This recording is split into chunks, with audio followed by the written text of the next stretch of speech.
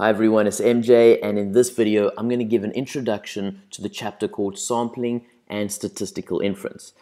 And I kind of wish that this was chapter 1, because what we're going to be doing in this course is defining a lot of the jargon. Specifically, we're going to be looking at what exactly is a statistic.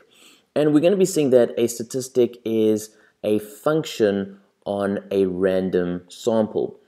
And what we're going to be doing in this course is just breaking down, okay, well, what do we therefore mean by a random sample? And we see that a random sample is something that comes from this idea known as a population. And a population has parameters and distributions.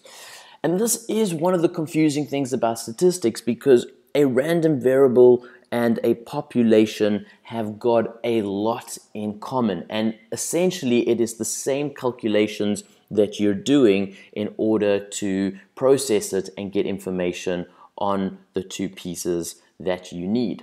So it is a little bit tricky. We also introduced something known as an estimator and an estimate, and it very much is a jargon chapter, and one that we really need when we're going to go into the next chapter on point estimation, which is critical for doing confidence intervals, which is therefore critical for doing hypothesis testing. So it's an important link in the chain, but on its own, you might be thinking, okay, this is very abstract, this is very weird, why am I doing this? The idea is that this is very much a foundational course for the rest of the inference part of statistics. So we've kind of almost finished with the mathematics, and now we're going more into this logical inference phase, and that's what this chapter kind of introduces to us. Anyway, I'll see you in the course, and as always, let me know if you've got any questions. Cheers.